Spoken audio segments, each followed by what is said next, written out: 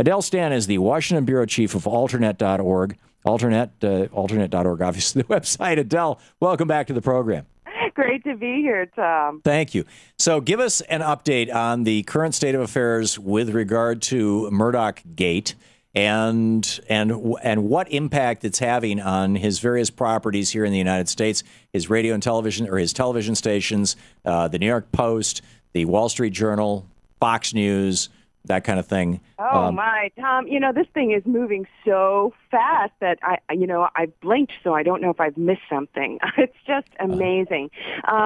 Well, I mean, first of all, as you mentioned, he dropped his bid for this huge British satellite television service. And as Oliver Willis, who is a great blogger, tweeted, is this the first time that Murdoch has ever had to turn down, it failed in a takeover bid. Right. And I think it very well may be. I don't know that for a fact, but I think it may be. You also had the tanking of News Corp's stock. News Corp's stock has lost something like 15% of its value, and Murdoch News Corp did a $5 billion buyback of its stock in order to shore it up, and that had negligible effect. So you have the tanking of the financial empire. As to the criminality question, we really don't know what has taken place here in the U.S. We do know that the pattern that we saw in the U.K., we've seen vestiges of that in the U.S. media, in Murdoch's U.S. holdings. We don't know if there was phone hacking. We do know that out in the open, Bill O'Reilly sicked a producer on, a critic. It's happened several times. Yeah, he would. But that's not illegal.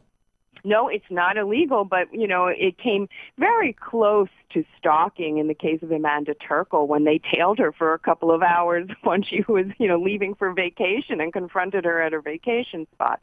Right. They've also, the gag money that they paid Clive Goodman, the reporter at News of the World, when he was arrested. He got a handsome payoff after he threatened, because they sacked him. Right. So he threatened them with a wrongful termination. So, Adele, in the United States, we have this law, this actual kind of body of law, the Foreign Corrupt Practices Act, right, which says that if an American corporation or a corporation that's based or domiciled in the United States is engaged in corrupt activities in a foreign nation, if an oil company based here is bribing, a king someplace to get oil out of their country, then the executives of that oil company here are can be held criminally responsible for what's going on, and the corporation can be held I guess it's called civilly, responsible, and, busted up, fined, put out of business, whatever. Is there any serious discussion in the Obama administration, in the Justice Department, or for that matter with Mr. Schneiderman in New York, who arguably would have some jurisdiction here, although probably not with federal law, but with state laws in New York, because he's been aggressively going after Wall Street down there, the Attorney General in New York State. Is there any indication that anybody is seriously looking into gathering the evidence that might be necessary to initiate a criminal prosecution of Murdoch's employees, or of his corporations here in the United States?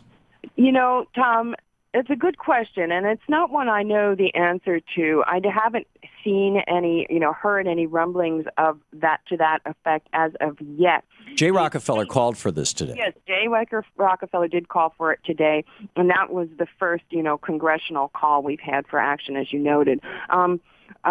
Jake Bernstein at ProPublica did a terrific piece laying out the different ways in which the law could be applied, and we ran that today on Alternate.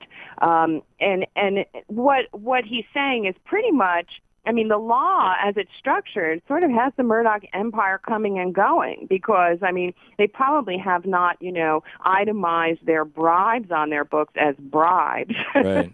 So whether or not they could be gotten on the corruption piece of it directly, that, remains to be seen.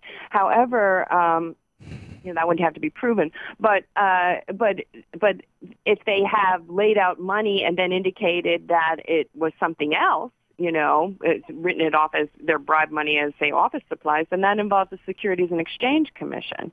Right. So there could be, a Security and Exchange Commission investigation. However, seeing how vigilant the SEC was overlooking Wall Street in the last several years as the economy tanked, it's hard to find. Well, and Congress keeps trying to defund, the Republicans in Congress keep trying to defund the watchdogs.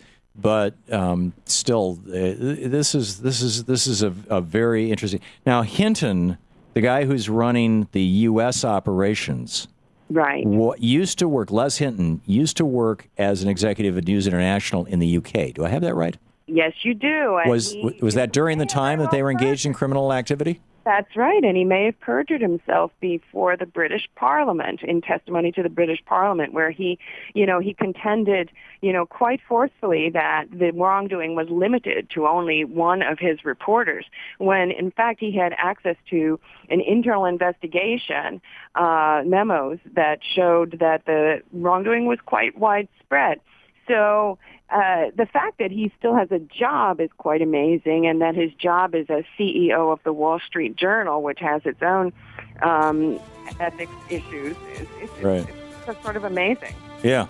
Well, we'll continue to watch the soap opera unfold. It's remarkable. Adele Stan, alternate.org, the website.